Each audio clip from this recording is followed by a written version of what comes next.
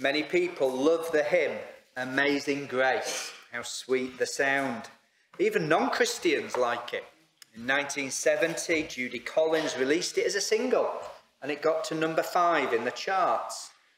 But it's not a pop song, it's a hymn. It's meant to be sung to God in worship. It's a hymn about grace, and it's a hymn about how amazing the grace of God is.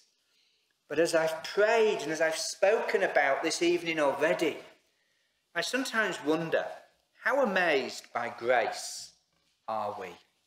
How amazed by grace are we? Or have we become used to grace? Have we become familiar with God's grace? Are we perhaps beginning just to take it a little bit for granted?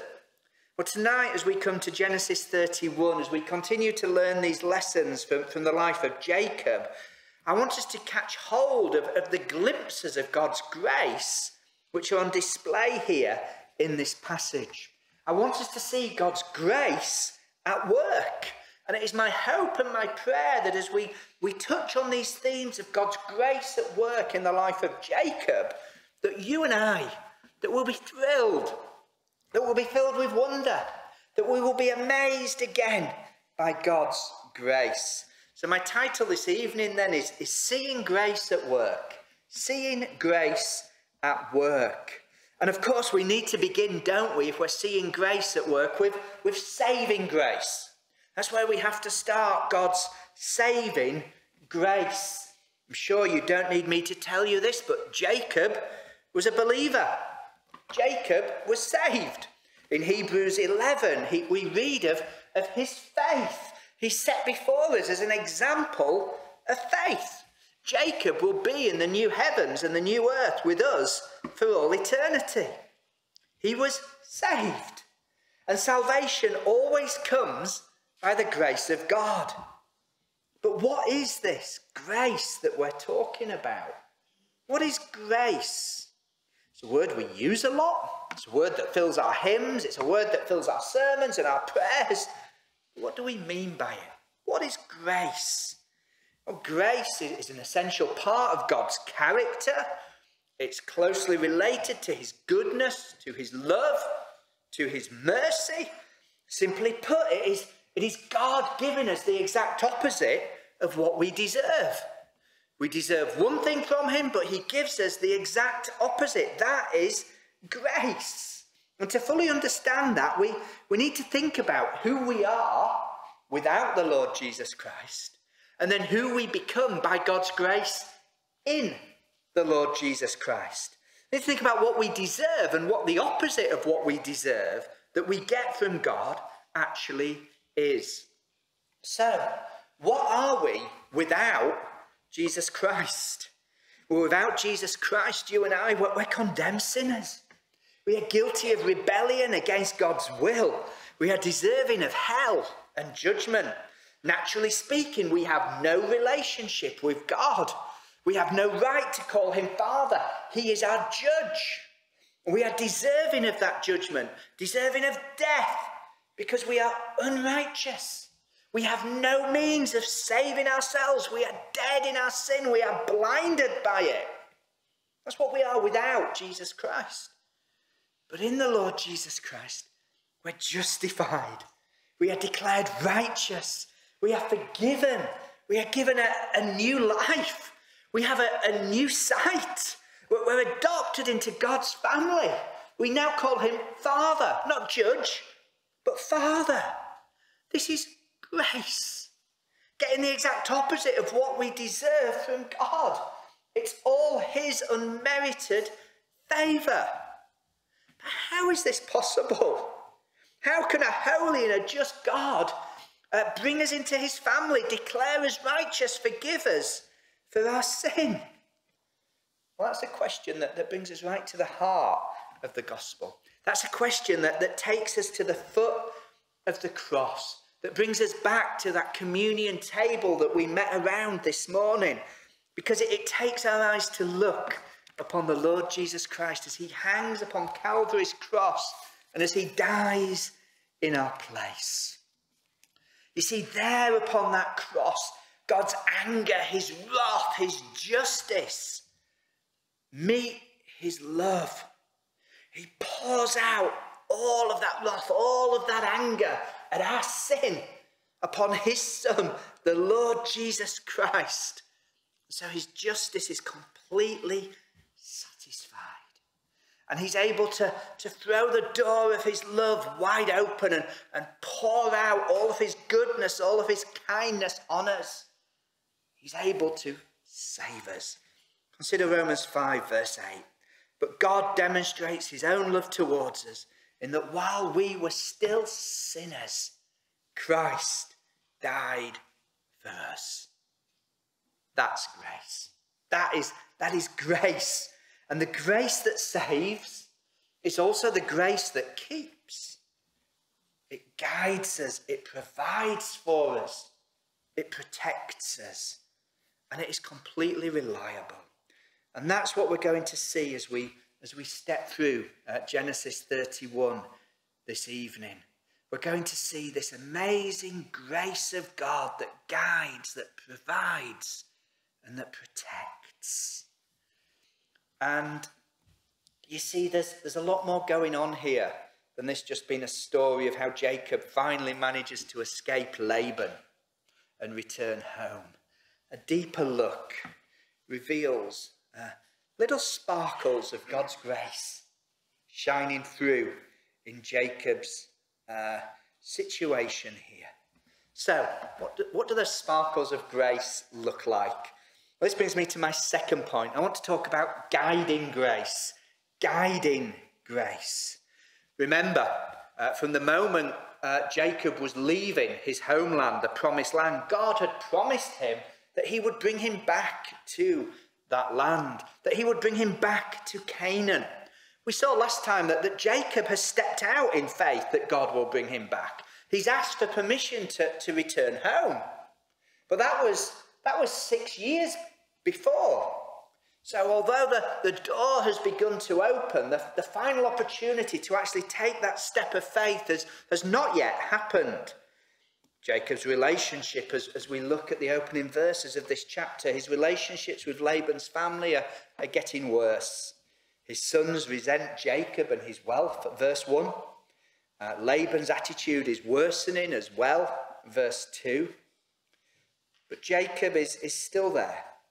Having taken that step of faith, having asked for permission to go home, he's still waiting patiently on God to keep his promise. He stepped out in faith.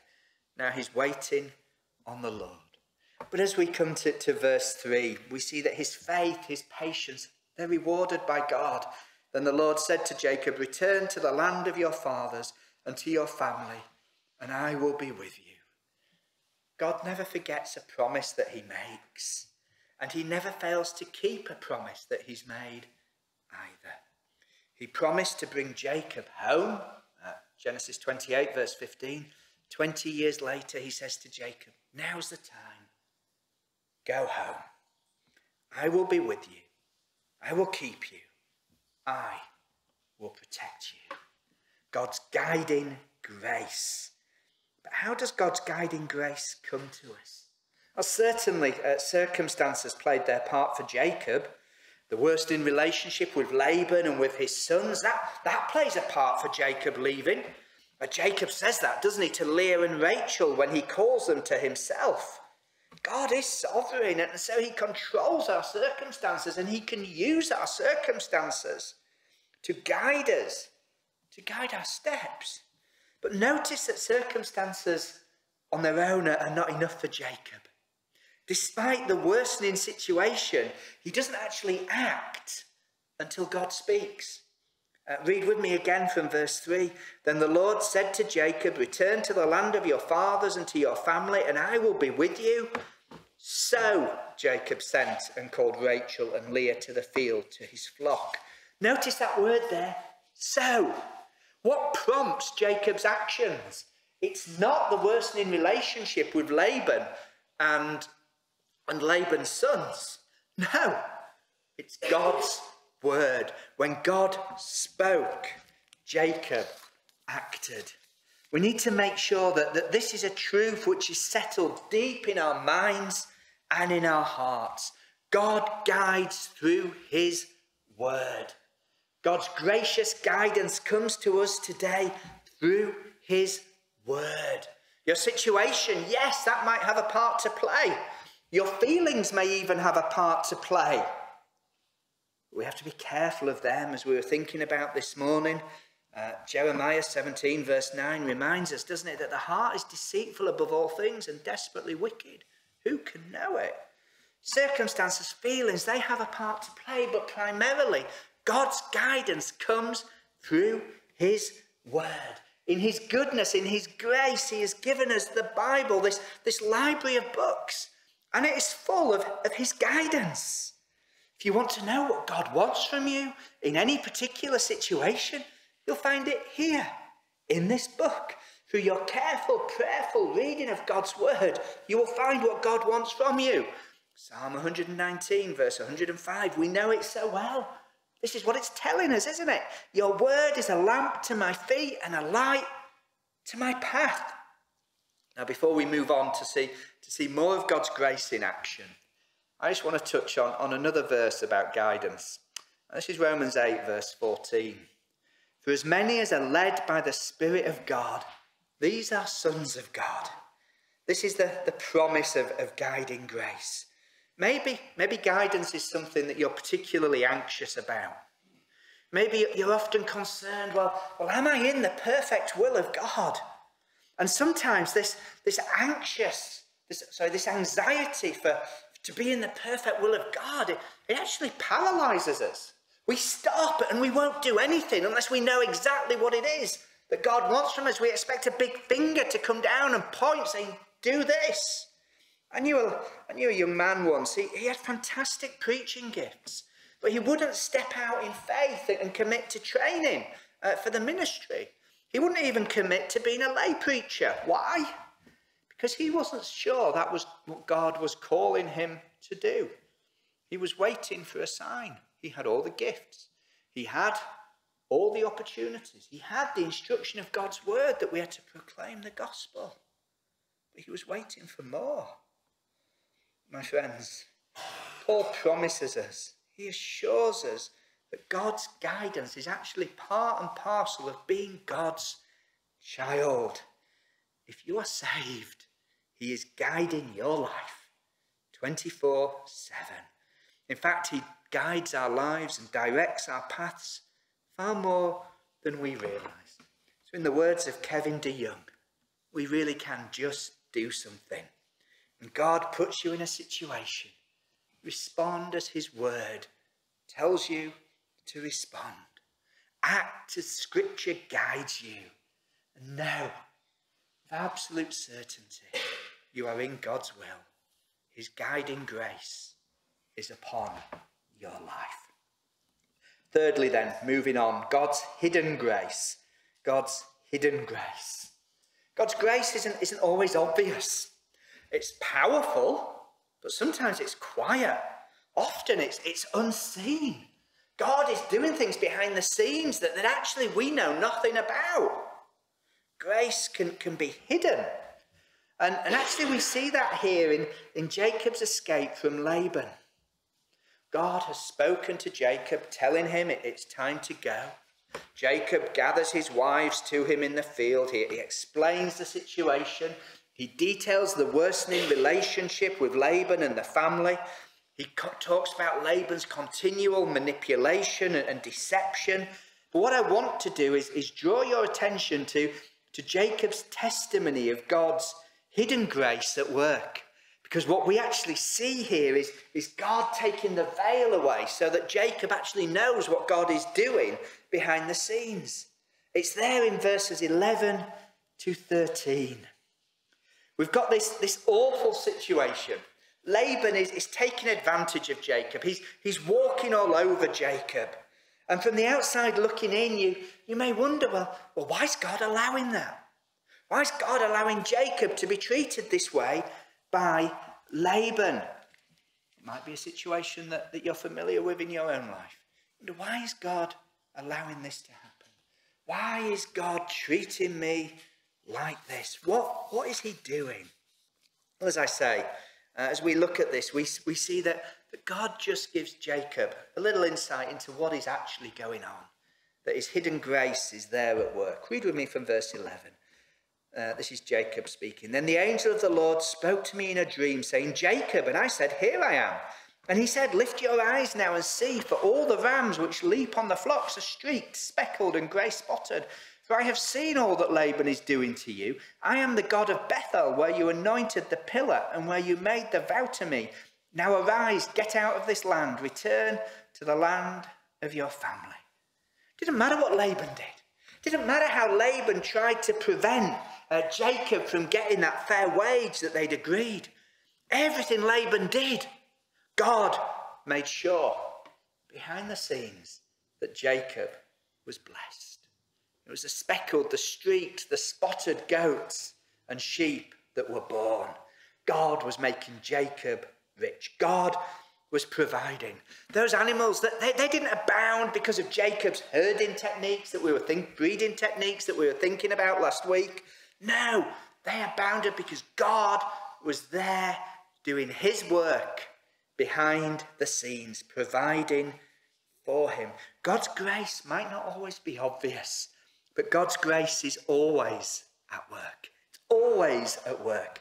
In truth, God might not draw back the curtain for us at all, like he did for Jacob. But just because you can't see what God is doing doesn't mean that he isn't doing anything. Just because you don't understand his purposes, it doesn't mean that they aren't good and right for you. You could think about Joseph, Jacob's son, as his brothers sell him into slavery, as he's falsely accused in the home of Potiphar, as he's thrown into jail and left to rot there by people who promised to help him. Do you think he always understood and saw God's purpose? I don't know. Maybe he did. But whether he did or he didn't, it makes no difference. God was still at work in all of those horrible things he was going through. What his brothers meant for evil, God meant for good. And in hindsight, later on, he certainly knows that's the case because he testifies to it. God's grace is often hidden. We might get glimpses in our own lives, like we see in the life of Jacob. But just because you can't see God at work in his great love and his great goodness, in his amazing grace as he provides for you, doesn't mean he isn't working. All it means is that his grace is hidden. It isn't obvious. Well, let's move on. Protecting grace. Protecting grace. Jacob leaves. He does what God has said. He leaves. So clearly he's trusting God and he's obeying God. But it doesn't seem that his trust is complete and total. Now look at verse 20. Jacob stole away unknown to Laban the Syrian, in that he did not tell him that he intended to flee. He actually leaves whilst Laban's away shearing his sheep. It's perhaps surprising in some way. He's trusted God for these 20 years to overrule in his relationship with Laban. He's testified to how God has done that. But now, as he admits to Laban in verse 31, his fear of Laban has suddenly got the better of him. And so he goes in secret. There's faith here. He's obeying God. He is setting off home. But there's a weakness here as well, rather than a strength. He sneaks off. His faith isn't so strong at this point. And perhaps, yes, we could say, well, his faith should have been stronger. He didn't have to do that. But instead, what I'd like to do is look at this positively this evening. I'd like us to see that this is faith. And as the Lord Jesus Christ reminds us, only a little faith is all that we need. In Matthew 17, verse 20, he says, if you have faith as a mustard seed, you shall say to this mountain, move from here to there, and it will move, and nothing will be impossible for you. Faith is faith. God's grace protects his faithful people. And God in his grace deals with us in our weakness. Here is struggling, fearful Jacob. So what does God do? God gives him an opportunity to sneak away. God gives him this 3-day window to get away and get a head start on Laban. Of course, as soon as Laban finds out, Laban sets off in pursuit, verse 23. Then he took his brethren with him and pursued him for 7 days' journey and overtook him in the mountains of Gilead. We'll never know Laban's true intentions as he does that. Why did he chase after Jacob in that way? We don't know, but we can be fairly certain they were not good. Laban never intended Jacob to keep those flocks and the wealth that he'd accumulated. He perhaps never intended Jacob to be able to take his family away either. But whatever Laban's plans were, they have to change because of God's protecting grace. God intervenes. Look at verse 24. But God had come to Laban the Syrian in a dream by night and said to him, "Be careful that you speak to Jacob neither good nor bad." And so we are flying through this passage this evening, I know, but I'm just wanting to bring out these sparkles of grace. God protecting Jacob. We see, don't we, when Laban finally confronts Jacob, that he gives these rather feeble reasons for his hot-headed pursuit with all of his men. You didn't give me a chance to say goodbye to my daughters, verses 26 and also verse 28. I would have thrown you a party if I'd known, verse 27. I could hurt you, but God's told me not to, verse 29. And then verse 30, you've stolen my gods, my household idols. It's accusation Jacob actually denies because he doesn't know what Rachel has done. Laban doesn't find those idols in his search. Now, the idols and Rachel's ability to match her father's cunning, those are not things I want to explore with you tonight. As I say, my focus here is upon God protecting Jacob. This is the point. This encounter, it could have led to his death. At the very least, it was likely to lead to him being robbed of all his property and perhaps his family as well. That's most likely what Laban intended, but it ends very differently. It ends with Laban and Jacob going their separate ways and making this promise to stay apart from each other, never to cross this one point with any intention to harm the other. This is God's protecting grace. Laban had meant to harm Jacob, but God prevented it. God stopped him. Even in Jacob's doubt and fear, God protected him. And that brings me to the last one I want us to think about tonight. This is God's reliable grace.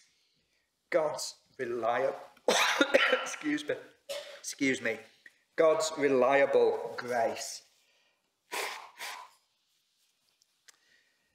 Jacob struggled with grace.